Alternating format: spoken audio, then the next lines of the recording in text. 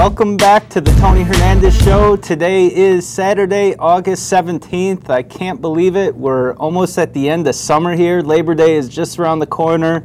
You're going to be bringing your kids back to school in no time, and it's been a great summer so far, though. It's a beautiful day today.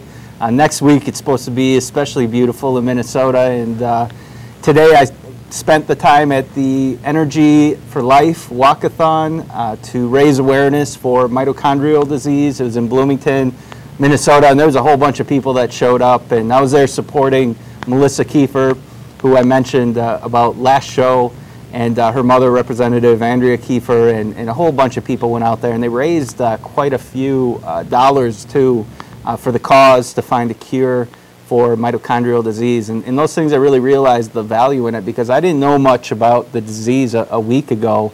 And because of this event, because of going there and talking to people with direct experience, I was able to learn more about it. And mitochondrial disease affects millions of people across this country. And it also is similar to cancer in terms of there's different forms and different symptoms and everything of the like. So it's a good thing to raise awareness for, and we hope and pray that someday there will be a cure.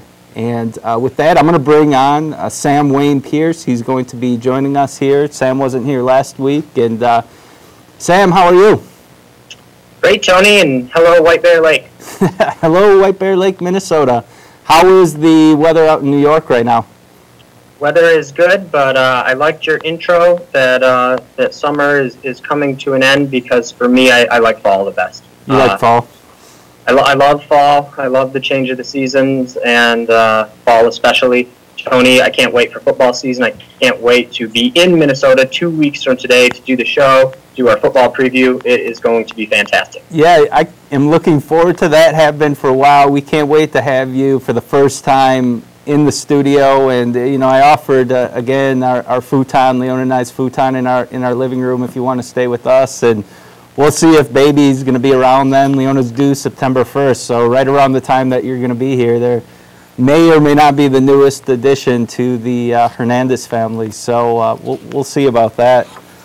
It could be an exciting week in Minnesota. And Tony, the thing is, I'm driving from New York to Minnesota, so it will be fun. I haven't done that in a while, and it will be fun to travel so much of the country, so many states, and see parts of America. I'm going to take my time. I've got some time off from work, and I'm going to take my time on the trip and spend a few days just enjoying the drive out. And I'm really looking forward to that, because we are fortunate to live in such a great country with so many resources and so many different, all the states and the people and the cultures.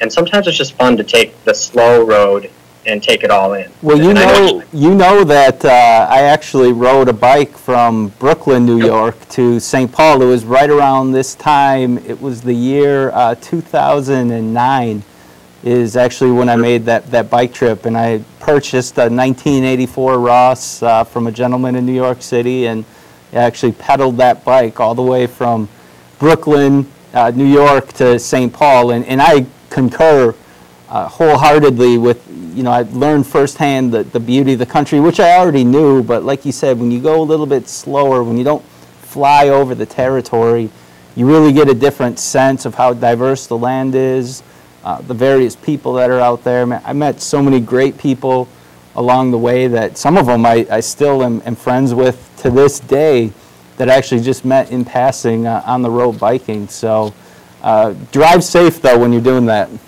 I will. I can't wait. Yeah. 2 weeks, Tony. I know. It'll be great to have you here, and we'll be talking about NFL football, and we'll be talking about the other things that we usually talk about on this show.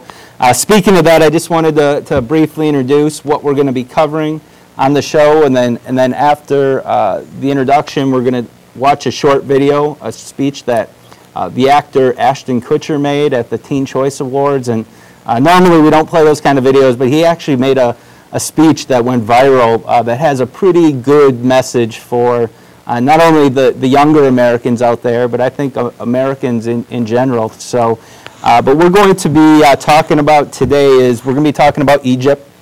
everything that's happening in Egypt right now, and we're going to be talking about Hillary Clinton and the 2016 presidential elections and all the issues surrounding that. We're going to hit on some local issues here in Minnesota. We're going to be talking about the special session that Governor Dayton is trying to get this coming fall. We're going to be talking about the healthcare exchange in Minnesota and the promotions that they're going to be doing at the Minnesota State Fair. We're going to talk about the Democrat budget starting in July and how tax revenues are actually down after the first month of the Democrat budget. Tax revenues are actually lower than what was projected. And we're going to talk about Amy Klobuchar, whether or not she's going to run for president in 2016 and how she matches up with Hillary Clinton.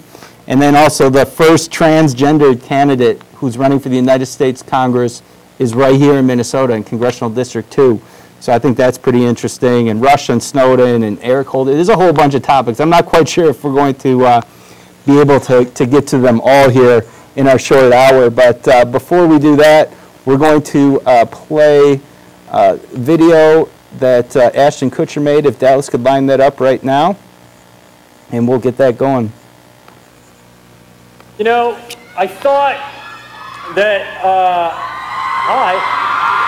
I thought that it might be interesting. You know, in Hollywood and in the industry and the stuff we do, there's a lot of like insider secrets to keeping your career going, and a lot of insider secrets to making things tick.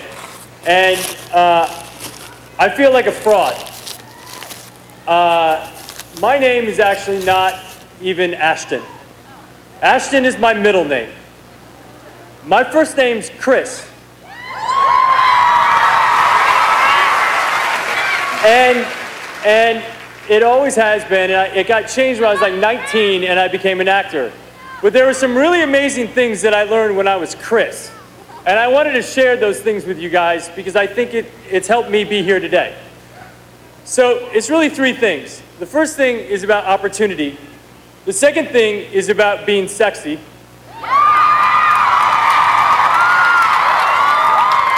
And the third thing is about living life. So first, opportunity. I believe that opportunity looks a lot like hard work. When I was 13, I had my first job with my dad carrying shingles up to the roof.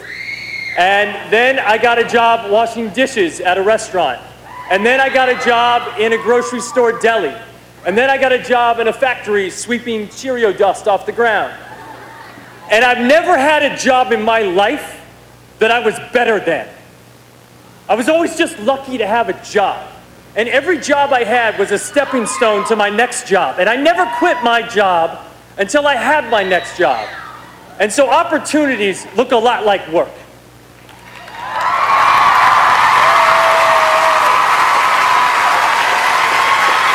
Number two, being sexy.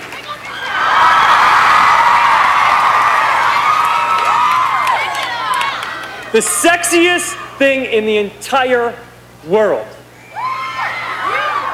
is being really smart. And being thoughtful. And being generous.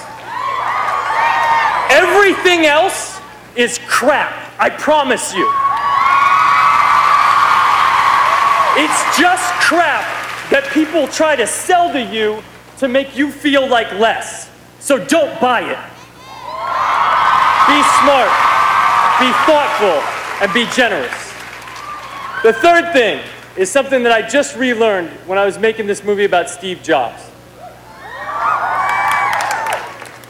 And Steve Jobs said, when you grow up, you tend to get told that the world is the way that it is. And that your life is to live your life inside the world and try not to get in too much trouble and maybe get an education and get a job and make some money and have a family. But life can be a lot broader than that when you realize one simple thing. And that is that everything around us that we call life was made up by people that are no smarter than you. And you can build your own things.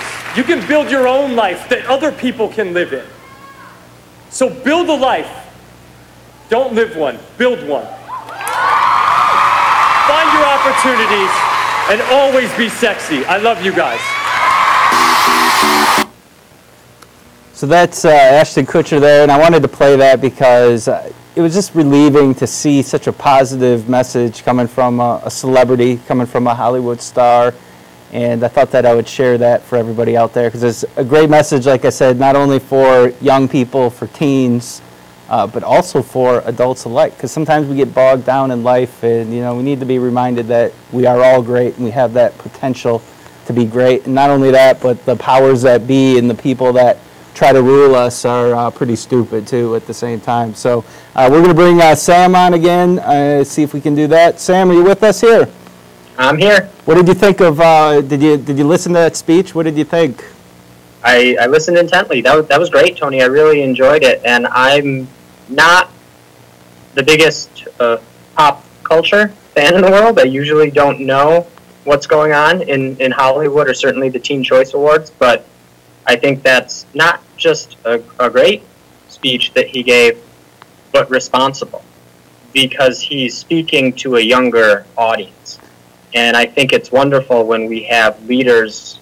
He's showing leadership to say, I liked when he said that he never felt above a job. He was always happy to have a job. And I think that although there is a youth unemployment problem in this country that's very real, but I think there is some entitlement amongst early 20s, late teens, even 23, 24, 25-year-olds that that certain jobs and certain types of work are beneath them.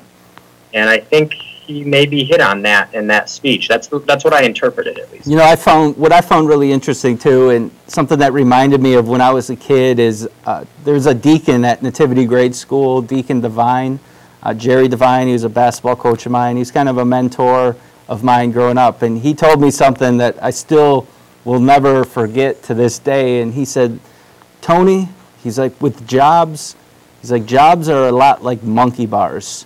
He's like, you never want to let go of the one bar until you get another one. And it's one of the things that he said there about having a job is you should never quit your old job until you actually have a new job, because to not have a job is way worse than having a job that you may not like or a job that you find undesirable. I think of some of the jobs that I did when I was younger that today feel like I grew in character because of it. I was a caddy at the Town and Country Golf Course. I was a janitor at my high school at St. Thomas Academy one summer. Now, let me tell you, that wasn't that fun of a job. I got paid $4.50 an hour, worked 40-plus hours a week in the summertime.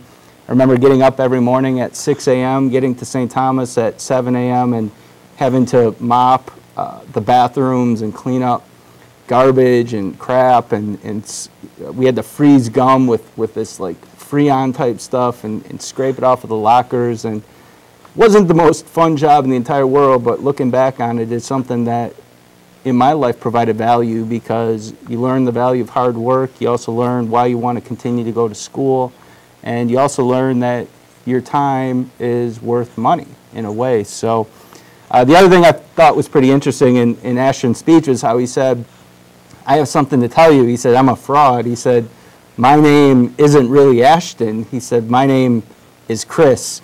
And he was talking about Hollywood secrets, insider secrets. And I would just think of how relieving that would be to hear President Obama say, my name really isn't Barack Obama, it's Barry Soetoro.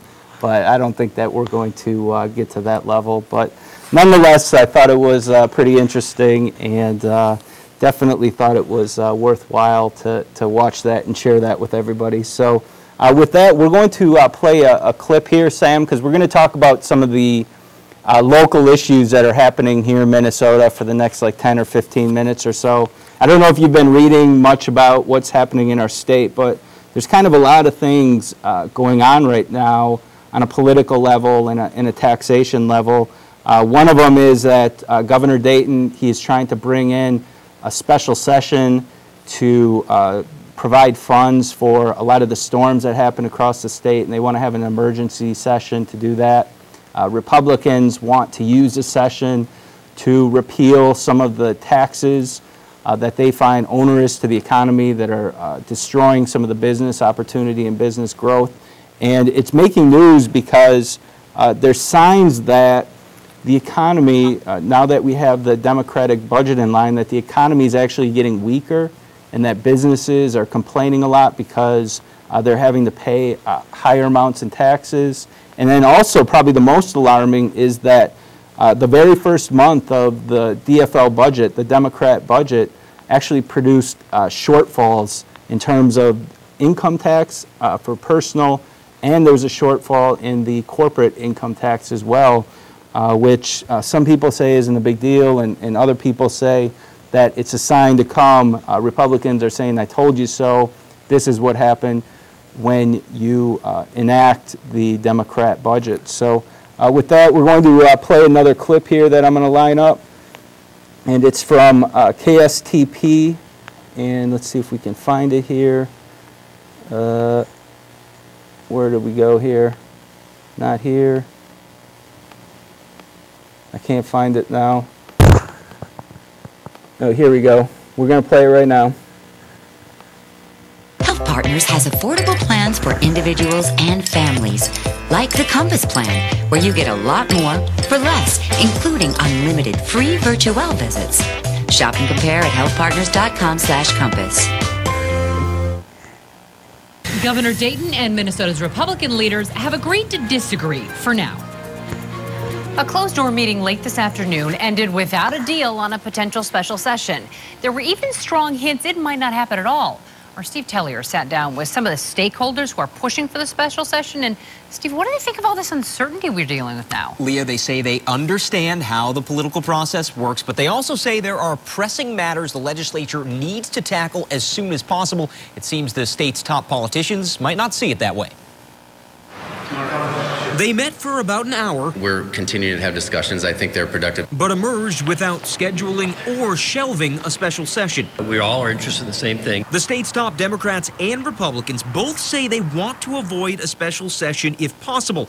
That would deny Republicans a chance to roll back the 3 new business-to-business taxes they've been pushing to repeal on repairs of equipment and machines, telecommunications equipment purchases, and warehouse services. But on Friday, Republican Senate Minority Leader David Hann appeared okay with that. A special session is expensive, and so we're looking at if there is a way to do it without a special session. We want to fully explore that. Beth Cadoon with the Minnesota Chamber of Commerce isn't interested in such exploration. We really want to fix this. We want to get these repealed. She says the new taxes are already taking a toll on the state's businesses. And it really makes it very hard for them to be able to compete with this additional cost burden, like I said, that's not imposed in most other states. And the Chamber is one of more than 350 businesses and associations that have signed a petition seeking repeal. We think we should repeal this as soon as we can because we want to make sure we have Minnesota's economy as strong as we can. But Democrats say the sticking point is how to pay for the lost revenue if those taxes are tossed out. It's going to create a budget problem, so the question is kind of where would we find some new revenue to pay for those? Democrats and Republicans did agree today that if there is a special session, it would start on September 9th. Both sides say they will sit down together again next week and keep on talking. I know they want to deal with storm cleanup as well and paying for that. Any talk of just forgetting the tax stuff now and dealing with that during the regular session?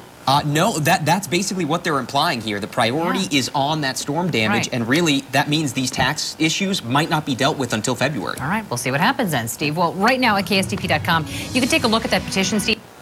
So that's a report there about this special session, and it sounds like it may not happen, and it sounds like they might actually be able to get the funds for the storm disaster relief without even having the session. I'm not quite sure how that will be accomplished, but we'll definitely be watching this and seeing how everything progresses. But it just is interesting, once again, to see, you know, the very first month that the Democrats have had their budget in place, and to see some of the consequences that are already starting to show. That report from KSTP outlined a lot of the companies that are signing petition, basically protesting some of these new taxes on warehousing, the telecommunications, and others, basically saying that, listen, we can move across the border and we can do our business in the Dakotas or in Wisconsin, And lawmakers better pay attention to that, because although our economy is slowly but surely improving, the regional issues that our state faces may, in the long term, be disastrous for job growth here in Minnesota. So we got to keep our eye on that. Another story that I wanted to get Sam's perspective, since he's outside of the state on, is at the state fair, which begins pretty soon here. They're going to be having, and this is an unprecedented move actually, but they're going to be promoting the Minnesota Health Exchange, or MNSure, and they're going to be rolling it out at the state fair, and they're going to be recruiting people and really trying to educate the public about how to become involved in the exchanges. And I just thought that was pretty interesting. It's making a lot of news there. And Sam, I'm wondering, are you hearing anything, like in terms of in New York, about the exchanges going on there? And do you think it's a good idea? The Minnesota State Fair is like the biggest state fair in the country. It's one of the biggest, and they're going to be having these different booths out there, and people are running around talking about the healthcare exchange and how to get involved and how to participate and how to buy into the exchange. Do you think that's a good idea, Sam? Yes, I do, Tony, because it's law. It's becoming law. So as Obamacare becomes law and it impacts all of us, then I think the right thing to do for the federal government and the states is to get us as much information as possible so that we can make decisions. One of the biggest challenges, other than cost, I guess, with Obamacare is most of it, remember Nancy Pelosi? We need to pass the bill to find out what's in it. That's so wrong. We need to know as much as we can about now the exchanges and how, if you don't have insurance from your employer, how do you get on the exchange? How do you get it? How do you make decisions? Where can you read about it? And I think an easy answer, if you don't like the Affordable Care Act, is just to say, well, let's repeal it. But that's probably not going to happen. So as this becomes law, I think information is essential.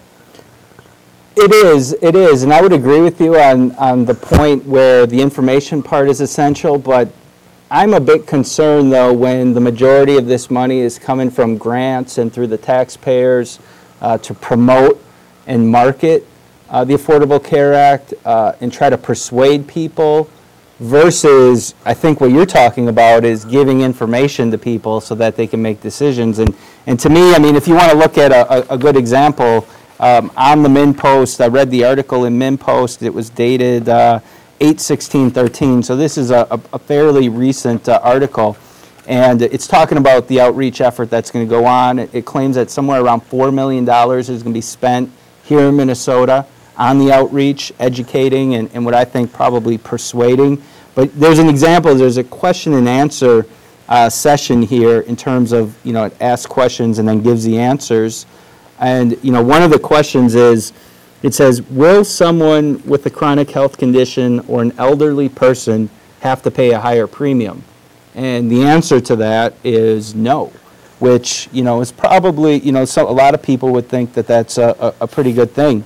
The thing is that I don't see anywhere in these questions or answers, which is probably the type of information that's going to be going out to Minnesota, is where's the question that says, if you're a perfectly healthy young adult, male or female, and you're on some type of a coverage, are you going to see your premium increase? And the fact of the matter is that's already happening. And so, to me, it's like, yes, I agree, we need to have this information, but I question the money and the motives of the money that's going in to change people's minds. Don't you think that that's a risk? And You summed it up perfectly when you said it's a matter of information versus persuasion. Federally and at the state levels, our government and our politicians that stand behind the Affordable Care Act must persuade young, healthy people to sign up, because they wrote it into the law that pre-existing conditions can't be held against you. And maybe they shouldn't, Tony. That's a really good debate. But they're so that for this to work, it's so contingent on young, healthy people that maybe don't need insurance at all. So you're right. It is a big persuasive effort. Let's not forget that over the last couple of months, the Obama administration reached out to the NBA and the NFL and said, hey, can you get involved with a big marketing campaign, essentially? Because who cares about the NFL and the NBA? Really young, fit, active young males. And who do they need to sign up and join? So yeah, we're going to see instances on the state level, like in Minnesota, where money from tax revenues or grants or whatever it may be is going into these persuasion efforts to get people on the exchanges. Yeah, and I think that time is going to tell whether or not this is good policy, if this is good law. We're going to be able to judge it by how much is health insurance costing middle-class families, working-class families here in Minnesota. It's also going to be judged by the quality of the care and then also the number of people that are covered. And I talk to a lot of people, and I try not to get into too many debates with people. I've learned that over the last couple of years. I try to just more listen and gauge where people are standing. But a lot of young people who were all for Obamacare, all for the Affordable Care Act, that now realize that they have to buy into these exchanges, and when they're doing the math, they're looking at, okay, I'm a student, or I have a part-time job, or I'm working for a company that doesn't provide insurance. I could either continue to take the risk of not having insurance and pay the penalty to the IRS, or I can buy into the exchange, which is going to cost hundreds and hundreds and hundreds of dollars a month for these young people who don't go to the doctor ever. Now, granted, there could be a catastrophe, an emergency, but that's the risk that they're taking. And what I'm hearing from people is a lot of young people who are all for the Affordable Care Act, they're not buying into the exchange. And I think that that's probably what's going to happen until the cost issue of health insurance is addressed. I agree. And I think that much of Affordable Care Act was, it sounded great, but people are having realizations now that they have to pay for it, that it's not so wonderful as billed. There are a lot of factors, there are a lot of effects, I should say, Tony, that you can read about. There are doctors that are nearing retirement, but probably would have worked for several more years, that are leaving because because of the regulations are too cumbersome and onerous. So there are people that are leaving practices, and you can read about how there are predicted shortages of doctors now because of this. Mm-hmm. Most of us that work in the private sector that have insurance provided by our employers have seen our premiums not just rise, but rise dramatically. And the HR department at work will kind of cite Obamacare, and some of it may be scapegoating, but some of it's very real. I think we've talked about it on the show before in the past, but I can give you a couple examples that they gave us at work. They said, hey, when all of you out there that have 25 and 26-year-olds that joined up for insurance because Obamacare allows it, that costs money. So we're going to distribute it out to all of you employees. If you signed up for free birth control, well, guess what? It's not free. It costs money. So you're all going to pay for that free birth control through your premiums, through the money we take out of your check every 2 weeks. So there are costs, and you made a great example that young people are realizing that, hey, people that are 50 years old and thought Obamacare was great, but their 25-year-old without a job is living in the basement and now signed up for dad's insurance, well, they're paying higher premiums now too. So it's young, old, middle-aged, we're all paying more. Well, except for, and that was the point that I was making by this specific question in the MNPost article, is will someone with a chronic health condition or an elderly person have to pay a higher premium? And the answer is just flatly no. Sure. So how is that fair, though, when you're telling somebody who doesn't have chronic health problems, that's young, fit, and healthy, that they're going to have to pay higher premiums. It just doesn't make sense, and it's not fair. But that's about as much as that we can talk about that particular issue. Another one that I wanted to bring up, though, and I think this is pretty historic here, is right here in Minnesota, the potential 2nd District congressional candidate. This person could be the first transgendered Minnesotan to run for the United States Congress, and her name is Paula Overby. And Paula Overby is a transgender woman, and she's angling to secure signatures to join the 2nd District Democratic primary. And Overby was born a man and now identifies as a woman, and she believes that she'll be the first openly transgendered person from Minnesota to run for Congress. There's a couple other people vying for the Democratic endorsement for the DFL primary. She's one of 3 right now, and that's Congressman John Klein's seat. Congressman Klein has held the seat for about 10 years now. But I thought that was a pretty interesting event that she is trying to do. And I'm going to see if we can get Paula actually on the show, because I'd love to just hear more about her potential run, and I'd also love to hear about the issues that she stands for. But you think that's pretty historic, Sam? Yes and no. It's obviously historic. But I did some reading on Miss Overby, and she said that she plans to focus on reforming campaign finance and trying to prevent corporate interests from playing too much of a role in elections. So, and that was about all I could find as far as what she wants to run on. And the reason that I bring that up right away, Tony, is, to me, I don't care, man, woman, transgendered. I want responsible leaders. So what I care about, and I'm not a Minnesota voter, but if I was, I would say, okay, that's wonderful, and it may be historic. What do you want to do when elected? Mm-hmm.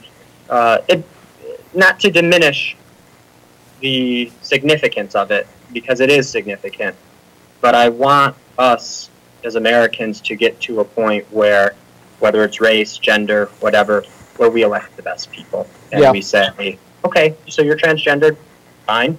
What are you running on? Well said. And, to her defense, I don't think that she's touting that as the reason why she should get elected. No. She specifically said in the article kind of the same thing that you said as well. And, I agree with you, though, that we have to get over, this identity politics and get just back to the nuts and bolts of the issues. What are you going to do with the taxpayer money? What are your feelings about foreign policy and everything of that sort? So, Tony, can I just add, if you're a Republican, some of this, to me, it's nonsense with these social issues. If it matters to you that someone's transgendered, someone supports gay marriage, or that the candidate is gay, it's not doing your party any favors. It's splitting up your party. Standing firm on some of these social issues from, to me, were a big deal 20 or 30 years ago. I think it's hurting the party. Because then you end up with people in this example, the LGBT community, that have no choice but to run as a Democrat, to register as a Democrat, to vote as a Democrat, because so much of the Republican community makes a big deal out of it. And if they can't let it go, it will hurt the Republicans in 2014 midterms, and it will continue to hurt them in presidential elections. And I think we've seen it already. But well, no doubt about that. And in 2012, the Minnesota marriage amendment that was put on by Republican Senate and House majority, without a doubt, affected the outcome in many, many races across the state here in Minnesota. And it was ultimately defeated, making the state of Minnesota, I think, the first of, Dallas, do you know the number? It's around, was it around the first of 30 states that had marriage put on their ballot? Minnesota was the first one to actually vote it down, but there might be various different reasons for that. But before we get too far into talking about our national issues here, I wanted to still keep it local, because it was interesting that Esme Murphy, she's a reporter for WCCO. She wrote in her blog not too long ago that she thinks, and there was some report out there that Minnesota's own Senator Amy Klobuchar has been put up there as potential candidates for the 2016 presidential election. And she wrote that Senator Klobuchar had actually visited Iowa. And so it has, anytime that a person visits Iowa and they're a potential candidate, that always brings a firestorm of rumors and everything of the sort. There's a lot of rumors that Hillary Clinton is going to be running in 2016. Many say that if she does, she's a shoo-in not only for the Democratic endorsement, but a shoo-in to become president in 2016. But we'll have to see. But in a recent interview, though, Minnesota Republican strategist Ben Golnick, he dismissed the idea is no Amy Klobuchar, and he said that specifically. So we'll have to see with that. But Sam, are you familiar with Senator Klobuchar at all in New York? Does she have the kind of national presence that's needed or name recognition? No, but it's also very early. If you ask someone this question about Governor Bill Clinton in 1989, they would probably not know a whole lot about former President Clinton. So it's early, and she has a chance. I certainly will have to, based on this news, Tony, I'm going to have to start following her on Twitter, just like Governor Dayton and Representative Bachmann. And a quick side note, so Minnesota has really represented itself pretty well these past few years on the national stage between Klobuchar, Bachmann, Palente. You guys have had some players. This is, that's good for your state. Yeah, I would definitely agree with you on that. One thing with Senator Klobuchar, though, is she claims that she has these humble beginnings, but definitely her father was well-to-do. He was a big reporter at the Star Tribune, and so a lot of the Klobuchar name recognition here in Minnesota stems from that. So. But yeah, you're right, though. There are a lot of big hitters in Minnesota, and we're proud of our leaders. And even if we disagree on certain issues, there's definitely a genuine respect on both sides of the aisle here in Minnesota, which I definitely appreciate. Of course, Congresswoman Bachmann, though, I think does get probably the most heat. A lot of it undeservedly so, I'd say. But people definitely use her as an attack piece. She's a lightning rod. And, sometimes people are disrespectful to her, and I think that's too bad.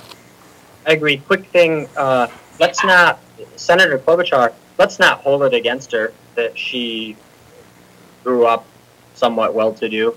No, I wasn't holding it against her for that, but, it's more the fact that she kind of claims that she has this humble upbringing, and it goes, I just don't want to fall into President Obama's trap of being too divisive about wealth and upbringing. Again, we talked about the candidate there in the 2nd district that could be the first transgendered congressperson, and how we shouldn't hold that against a candidate. Same thing when it comes to wealth. Too much division in this country, and both sides, Republican, Democrat, or conservative, liberal, however you want to look at it, both sides, I think, Tony, play a big part in that. And,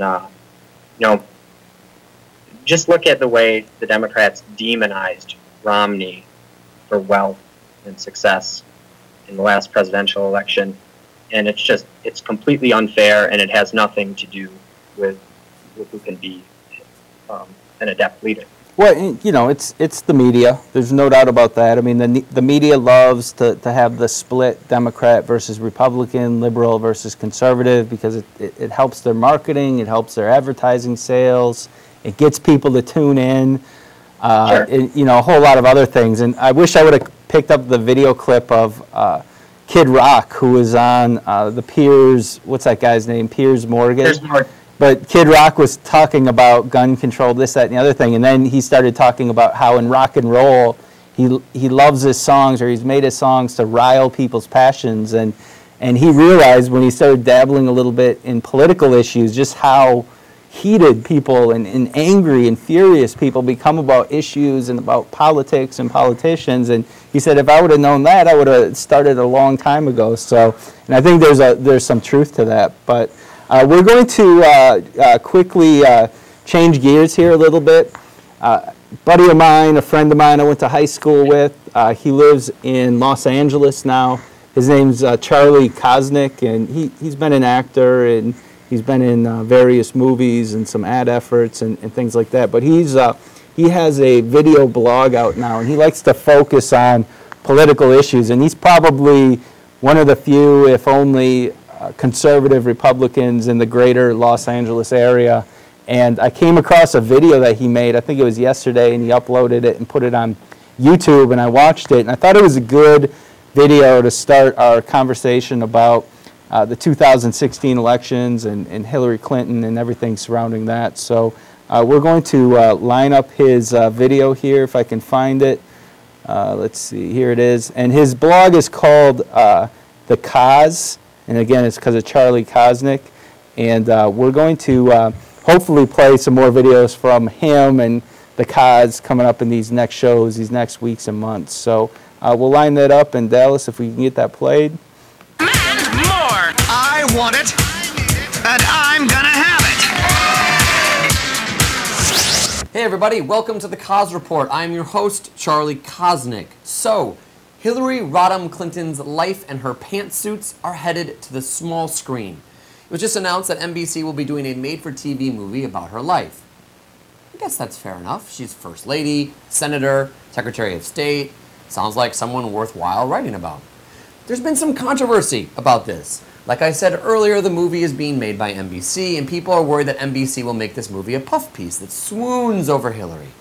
I have no idea where anyone would get the idea that NBC or other people in the world of media and movies would swoon.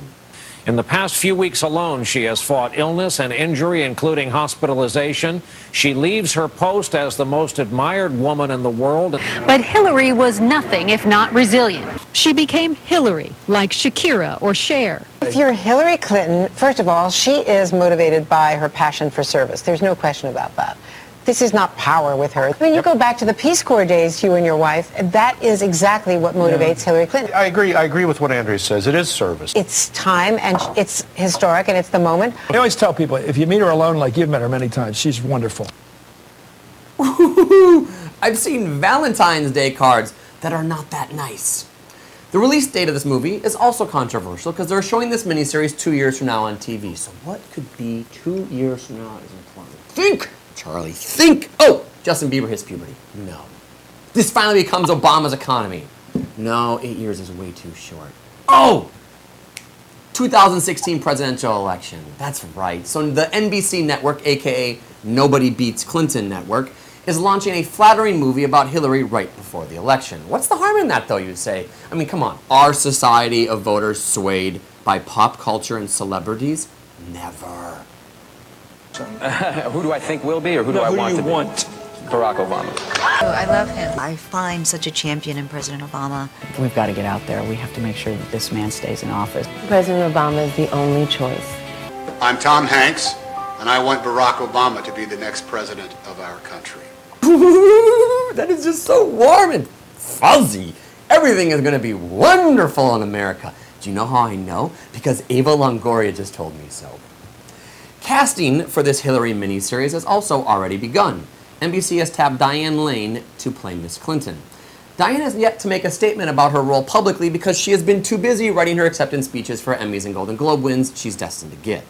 You see, Hollywood loves to give out awards to liberal actors playing liberal politicians, or even liberal actors playing evil, evil, evil Republican politicians. So, Diane Lane is a shoo-in, you hear it here, shoo-in for Best Actress during this award season. Oh, that is unless CBS goes forward with the Nancy Pelosi story starring Joan Rivers.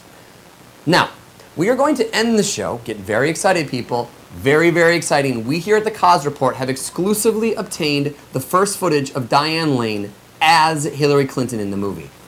Different. Does. Get. Make. Different. Does. Get. Make. Yeah, something tells me that line will never get into NBC's movie. But hey, that's just me. Make sure you go check us out at www.thecausereport.com, and don't forget to share this video on Twitter and like us on Facebook. That's it for today. We'll see you next time on The Cause Report. There's nothing stopping this one way. Oh, that's The Cause Report. Charlie Kosnick, a friend of mine, broadcasting from Los Angeles. Thank you, Charlie, for letting us share that video, and hopefully we'll be able to share some more, and tell you to check him out on Twitter and share his information as well. So we're going to bring Sam back on here. Sam, are you with us? Yeah, Tony, I really enjoyed your friend's acronym for NBC, Nobody Beats the Clintons. That was good. I like that. So there's been some outrage on the social right.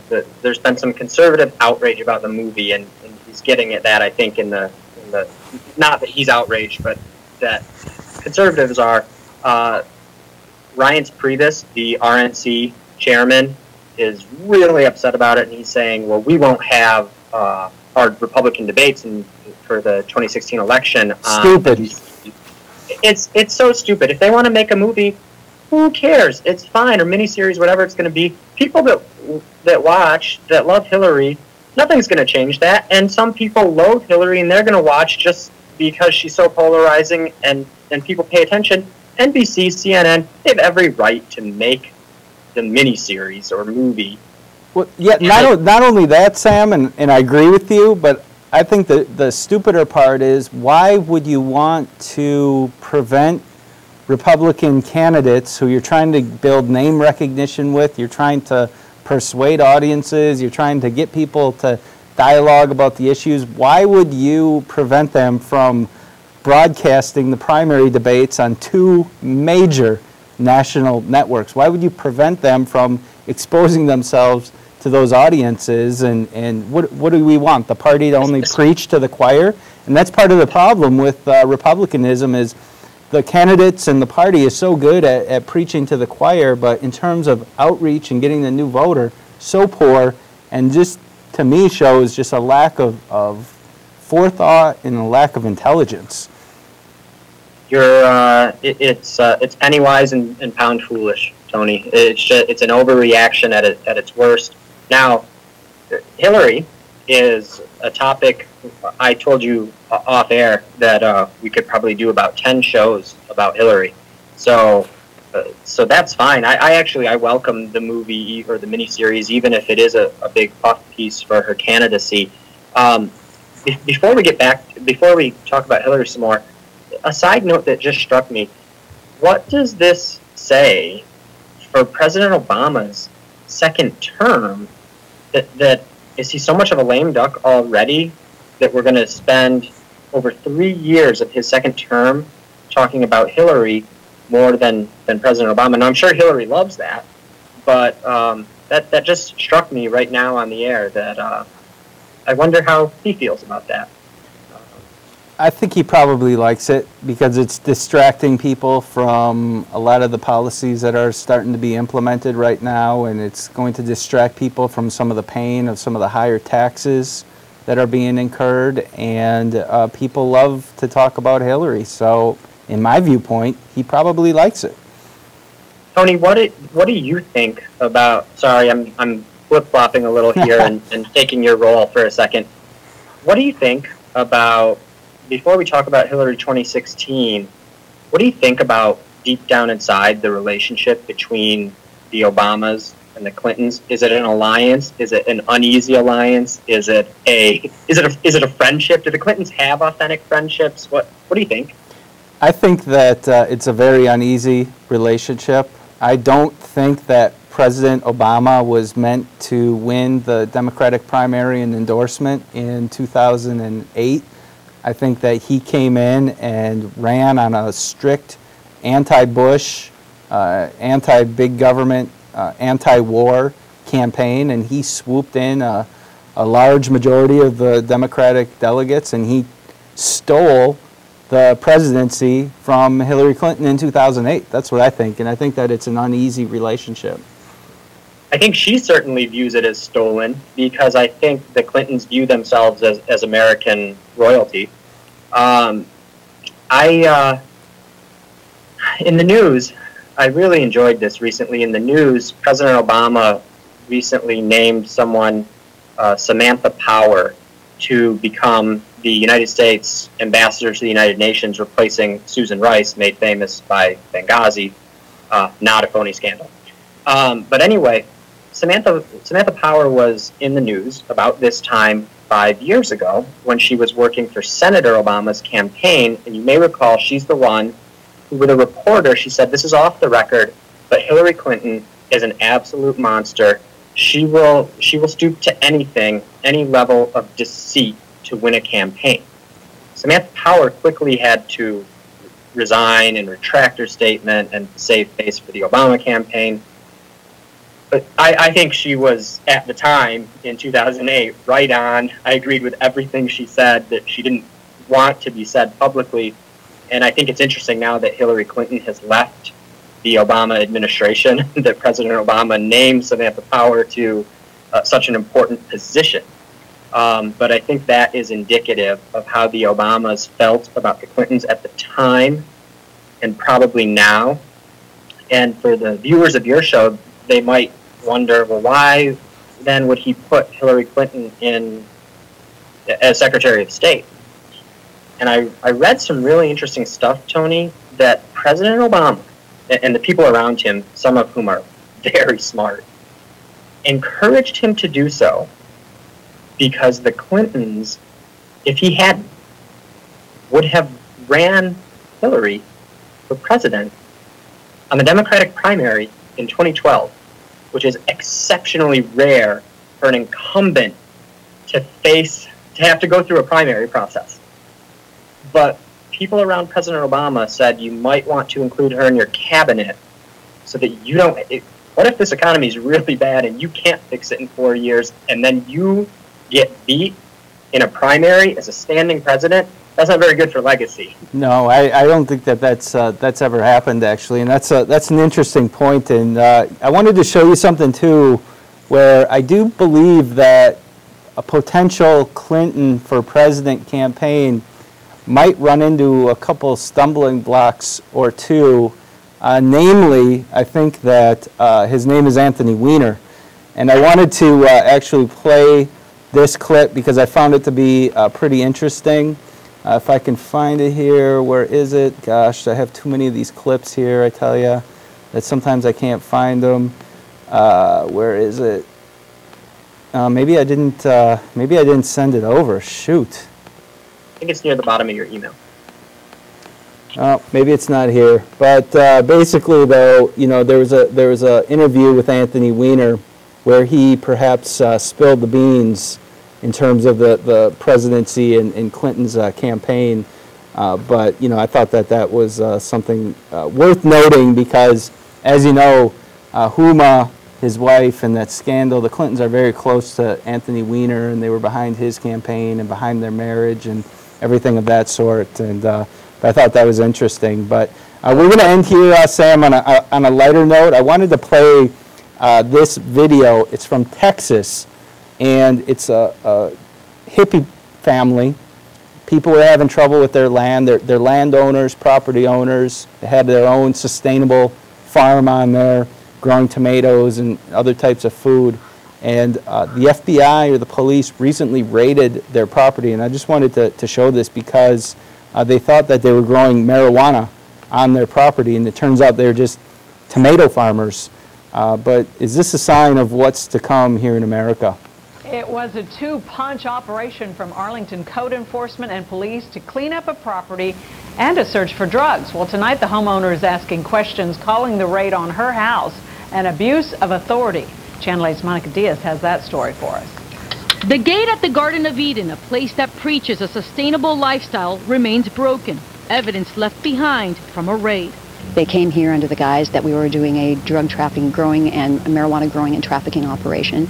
Suspicions laid out in the search warrant obtained by Arlington PD and signed by a judge. The SWAT team went to the property on Mansfield Cardinal Road to execute it 2 Fridays ago. They found nothing. Not a single thing. Arlington PD says it conducted the operation with dignity, professionalism, and respect. Quinn Aker disagrees. He says 8 adults inside were handcuffed, during the operation, and there was no reason for the raid. Well, I think that every single right we have was violated, every single one. Code enforcement teams also went to the home. They hauled nearly 21,000 pounds of materials, including 24 tires, filled with stagnant water. Smith says Code took away their food and everything they need for a sustainable lifestyle. There's probably 15 or 20 blackberry bushes.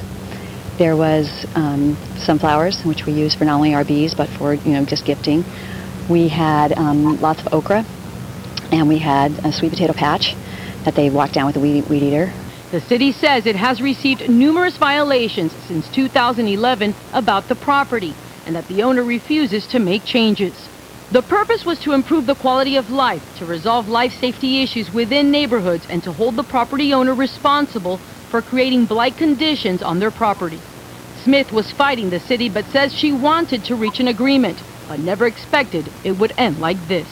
We want an apology. In Arlington, Monica Diaz, Channel 8 News. I know they're local authorities, and I read deeper into the article, and they found one of the reasons why they were initially investigated is because they had a website up that used what the police thought were buzzwords for growing marijuana.